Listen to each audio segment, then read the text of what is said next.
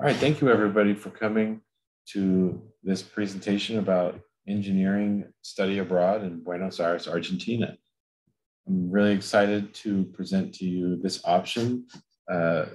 It's one of my favorite places. I've lived in Latin America myself, and so I really love the idea of study abroad in Latin America, spending 6 weeks in this country where you can take courses and really get to know the culture and experience a winter in Argentina, and then you can avoid maybe your Texas summer.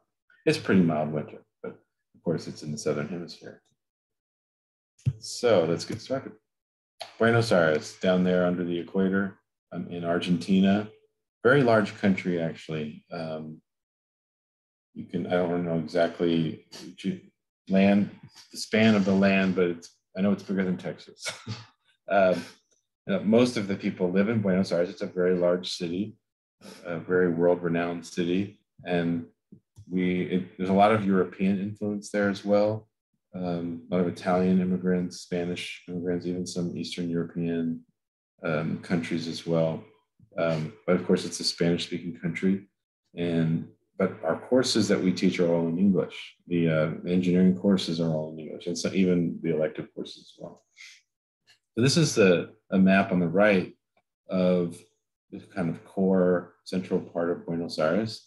And you can see it's pretty small, but down on the right over here is where the CEA Study Center is.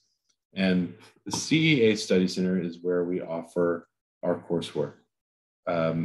A study center is essentially CEA created, and we house it with staff that we hire from locally. And then also we hire faculty who teach at local universities and are experts in their field to come in and teach the courses to US students. Now the courses themselves are on a US transcript, so they're taught to a US syllabus, and the ones that I'll show you, they've already been approved by Texas Tech and will transfer to be a part of your degree. And that way you're satisfying your international requirement and still staying on track for your degree plan. And then there's also some shaded areas of where the housing is. And we'll talk a little bit about this later, but you mostly you live in apartments in the summer in Argentina, or I should say winter, summer, our summer, their winter. And but there's you take buses in a lot of these cases. You walk in buses, and it's 20 to 30 minutes usually to get to where your classes are. So this is what the center looks like. There's a lot of other educational things going on in the building. It's a very centralized location, and along with classrooms, it's full of resources for students. It can be a place to come and congregate and hang out. The activities that we include in the program, we start from here unless we announce otherwise that we're going somewhere and we meet there. But so it's just the hub for the program and where our staff works out of, should you need anything from them. And you can see that, yes, we have Wi-Fi. You can come bring your laptop and do work there, or you come for classes. You can come and pick the brains of the staff in terms of stuff that might be available for you to learn about the area. And then we have a staff there. Now, this is going to look a little bit different. Magdalena is still there, but because Argentina has been not accepting visitors for a long time, she's the only person working for CEA in Argentina. Now, by the time we have other programs, by the time we run the program, we probably will have someone else. But I kept Jose Balzan here because he's actually still working for CEA. He moved to the US. And I'm not sure what happened to Julieta, but anyways, we have great staff there. They're there for you for everything from support of adjusting to living there. You're dealing with issues with housing, academics, and of course your activities and cultural engagement. So there's several courses that are offered, and there's a little bit, for those of you that may have seen the Paris and Rome presentations, there's some differences here. We do have the CEA Center, and we also have, which I guess I can go back to the map and kind of show you where this is, but we have a local partner. It's the Instituto Tecnológico de Buenos Aires, the Technological Institute of Buenos Aires. And that's where one of the classes is offered, Physics 2 with lab. So it's also not really very far away from, let's see, I think it's one of these two right here, because this is the University of Belgrano. And then there's, it says here, the partner universities, Austral and Belgrano. So it's one of these two.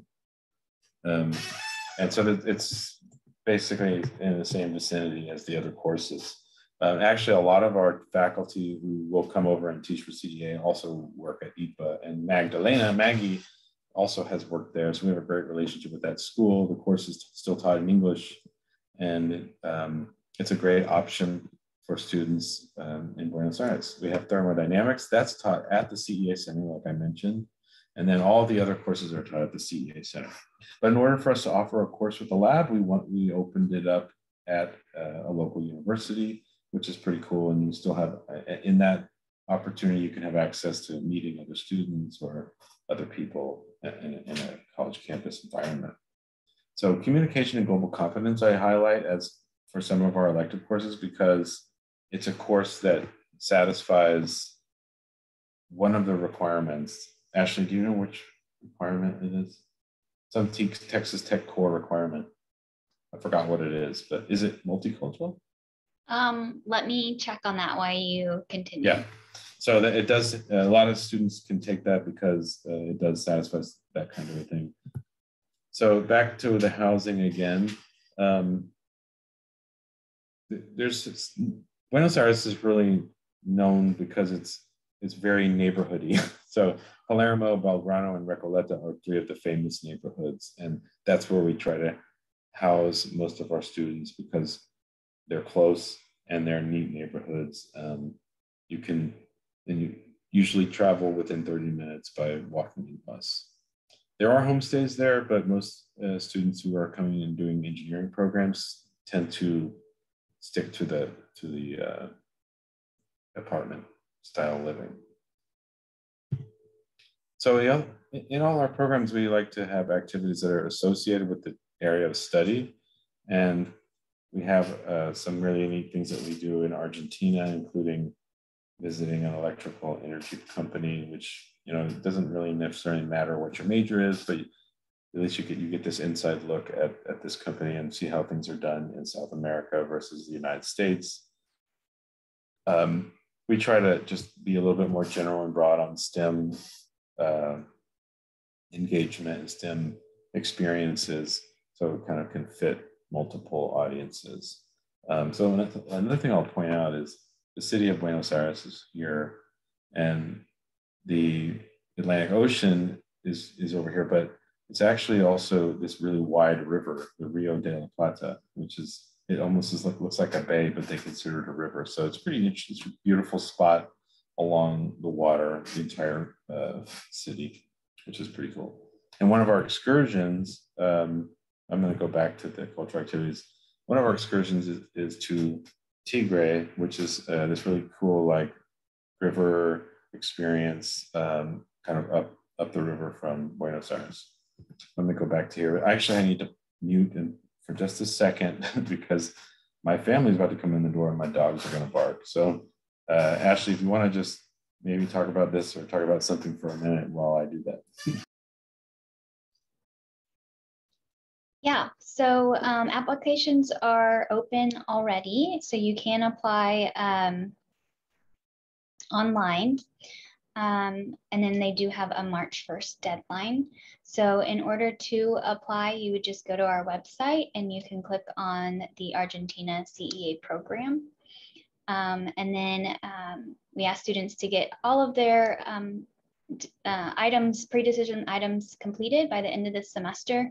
So that way you could get approved after we receive your GPA and your conduct report at the end of this semester. Thank you. So I'll go back to talking about this, and we can add more to that maybe later. We have a lot of things that we include on a weekly basis for students to really be integrated and engage locally with people, with the culture, with food, lots of different neighborhood tours. You'll get to the full experience of Buenos Aires on this program. You'll feel like you're really immersed, and you'll want to stay when the 6 weeks is over. You'll be like, I'm just scratching the surface. Yet at the same time, you'll get a lot out of it. But the more that you dive into it, the more that you realize of what you need to learn, or want to learn, I should say. So, and then we talked about other excursions. There is an excursion that sometimes we take in the summer that would take you over to a neighboring country, Uruguay. There's a polo experience there. Polo is really huge. There's a really interesting cowboy culture in Argentina. It's kind of a cool similarity, I guess, with Texas in that way. But we always have excursions. We're still don't know what we're going to do this summer yet, but that'll come together over the next few months. So I think you talked a little bit about this. I'm not sure what else. I missed it because I was making sure the dogs didn't bark. Yeah, I just kind of told them that the applications were open, but I didn't really talk about steps. Okay, great. So yeah, and then we can do that if you would like to. Yeah. Talk about their process of what they want to do if they're interested in this program. Yeah, so you can start your application online, and then it will start with an advising application. And then once you've completed your advising application, then you would make an appointment with me, and I would talk to you about your next steps and how to get into the actual program application, as well as getting that completed. And we try to get students to complete that by the end of this semester. So that way we could make sure that you're approved at the beginning of next semester. I also want to add, just because I think it's critical, if you do not have a passport, please look into applying for a passport. We're encouraging students to apply for a passport by December 1st. So that way you have it in time for your program in the summer. I know that seems like a far time off, but it is taking about 3 months to get a new passport.